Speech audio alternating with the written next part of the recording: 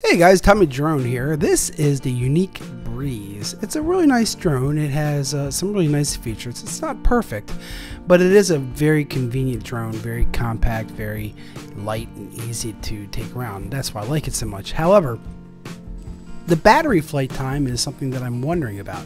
How much flight time do you really get with this thing? If you have the Breeze already, you may have already asked yourself that question too. It seems like you're flying it and 5 minutes later, the thing is out of power. It's like, geez, this is only 5 minutes or what?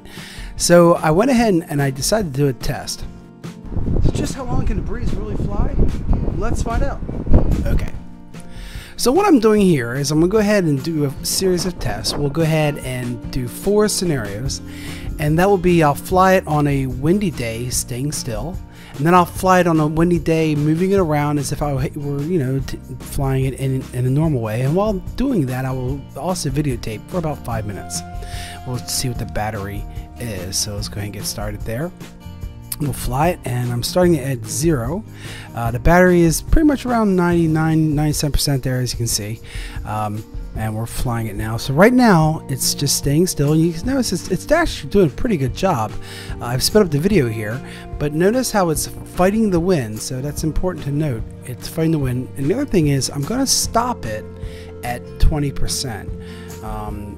20%, I think if you go below 20%, you're just looking for trouble and you're going to hurt your batteries. So personally, I usually fly to around 30%, and that's my stop. I'm going to stop here at 20%. All right, so let's take a look and see how we did. And we got 8 minutes and 8.8, not bad. 8 minutes, 8 seconds. Not bad. Almost, I guess you can run up to 8 minutes and 7 seconds. Alright, so now that's with the drone staying still. That's surprising. That's better than I thought it was, and it's a very windy day. It was fighting the wind to stay in a position, so it's not bad. I think that's respectable. So now what I'm going to do is I'm going to go ahead and fly it around, and I'm just going to fly it around like I would any normal day. Here it's very windy too, by the way. The wind is definitely more than 10 miles per hour. It might have been like 15 miles per hour. I was getting some pretty good gusts here. And I'm just flying it around. Again, I'm videotaping for about 5 minutes. And I should also point out I also have the drone guards on this thing here too. Alright, so I'm going to fly this around for a little bit. And again, I'm going to stop it when it hits 20%. I'm going to bring it in, and I'm going to hit it landing. And we'll go ahead and do that. So flying this around, and we got it here at 20%. Let's see how it does.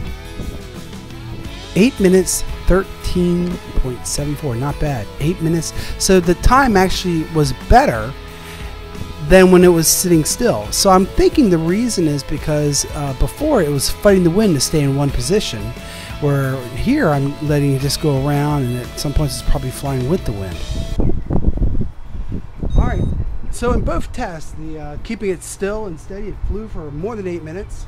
And then when I was flying around, and we got a lot of wind here today, well over 10 miles per hour, maybe even 15 miles per hour, the thing flew pretty well, and I still got 8 minutes of flight time with recording of 5 minutes of video in there. So, and that's with the drone guards on there too as well. So I'm happy. 8 minutes, I'll take it. What do you think?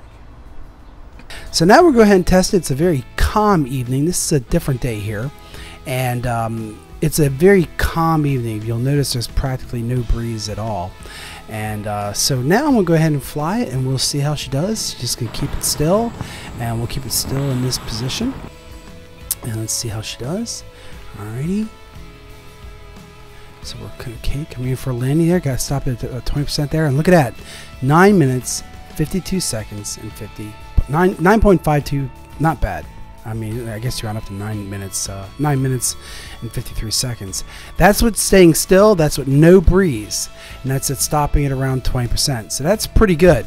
So now we're going to do the same thing, and this time I'm going to fly it with, again, no breeze.